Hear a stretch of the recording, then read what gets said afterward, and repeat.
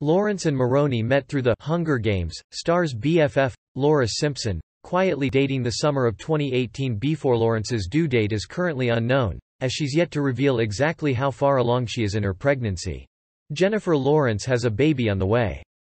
She is expecting her first child with her husband, art gallery director Cook Maroney. Her representative confirmed to People, Maroney and Lawrence were first rumored to be dating in the spring of 2018 after they were introduced by the Silver Linings Playbook star's friend, Laura Simpson. And by February 2019, the pair were engaged.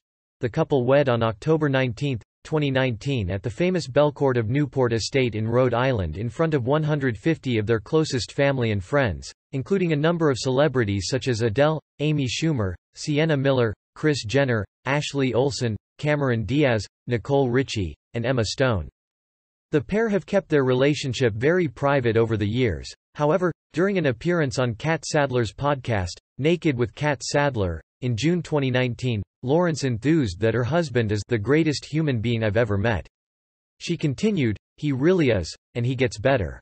When asked how she knew Maroney was the guy she wanted to marry, the Oscar winner replied, "I don't know, I started with the basics. How do I feel? Is he nice? Is he kind?" She added, "Ultimately, it's just.